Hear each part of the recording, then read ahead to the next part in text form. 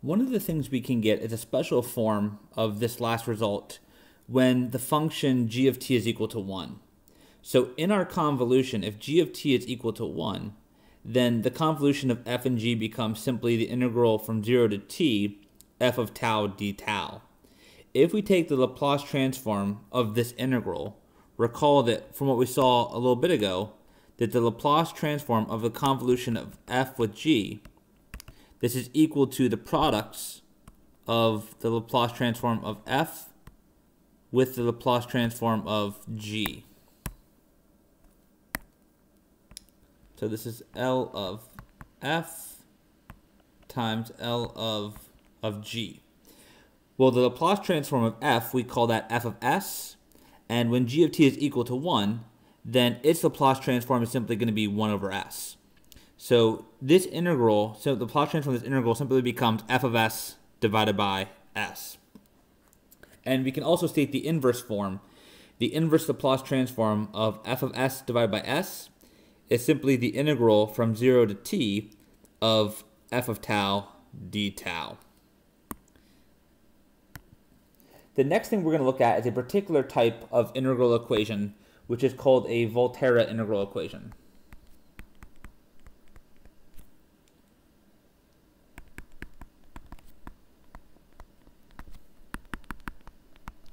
And it's going to involve integrals of the following type. So suppose we have some function f of t, which is going to be given by g of t plus the integral from 0 to t of f of tau times h of t minus tau d tau, where in this expression g and t would be known functions. So g and h are known functions. Typically, in order to solve Volterra integral equations, we can apply our Laplace transform to both sides and use some of the theorems that we developed in this chapter. Okay. As an example, let's take a look at example number 6. Okay. Let's suppose we're asked to solve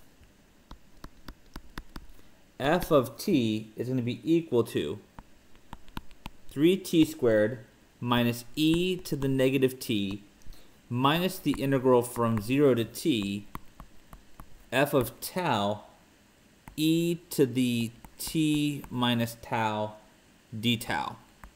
And we want to solve this for f of t.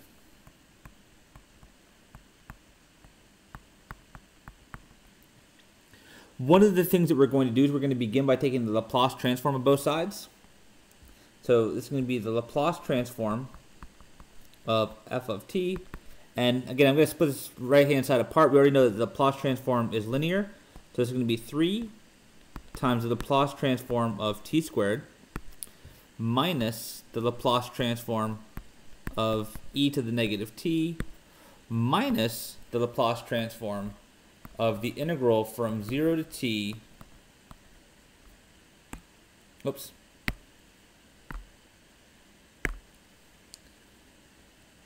of f of tau e to the t minus tau d tau.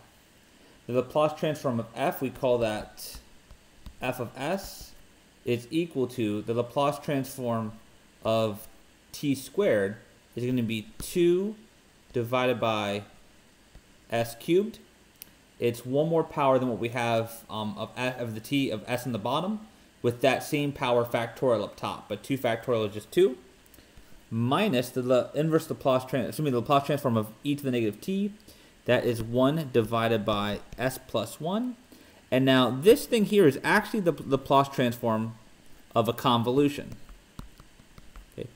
It's the convolution of our own known function f with the function g, where g of t is simply going to be equal to e to the t. And again, that t minus tau, that's coming in as a part of the definition of the convolution. Okay. But we know, let me simplify this a little bit. This is 6 over s cubed minus 1 over s plus 1, that this is simply going to be equal to the product of the Laplace transform of f with the Laplace transform of g, which is that of just e to the t. So we get that f of s equals 6 divided by s cubed minus 1 divided by s plus 1 minus the Laplace transform of f, that is equal to f of s, and then the Laplace transform of e to the t is simply 1 over s minus 1. We want to get the f of s terms on one side, so the next move would be to add this to both sides. So we can add f of s times 1 over s minus 1 to both sides.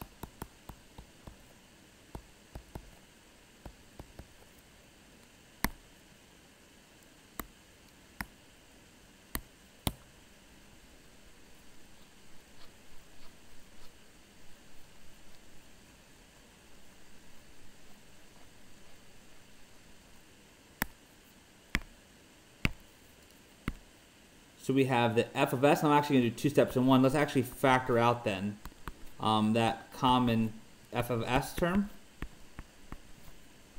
This is equal to 6 over s cubed minus 1 over s plus 1.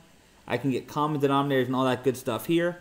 It's going to be s minus 1 over s minus 1, which will simply give us s over s minus 1 times f of s is equal to 6 over s cubed minus 1 over s plus 1.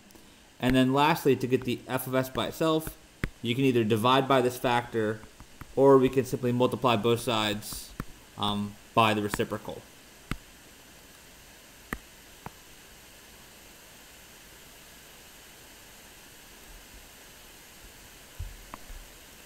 So this all cancels. We get f of s is equal to 6 times s minus 1 over s to the fourth minus s minus 1 over s plus 1 times s.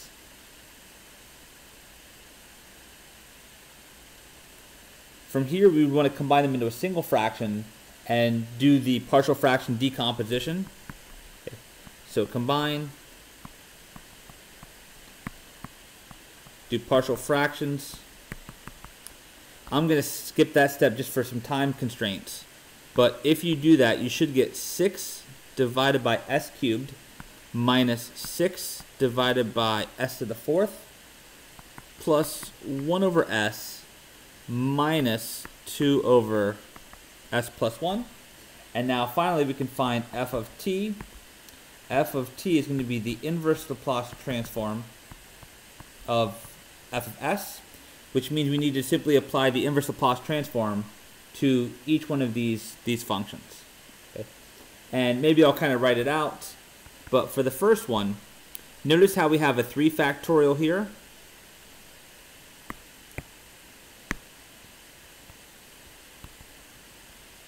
So if we have an s to the third, then we want to have a 2 factorial up top, which is just 2. I can factor a 2 out of the 6, which will give us a factor of 3 here, minus, now up top here, we need to have a 3 factorial. Okay? And luckily, 3 factorial actually happens to be exactly 6. So thankfully, that coefficient is exactly what we need it to be. This is plus the inverse Laplace of 1 over s minus 2 times the inverse Laplace of 1 over s plus 1. And so after all of that, this is what we get.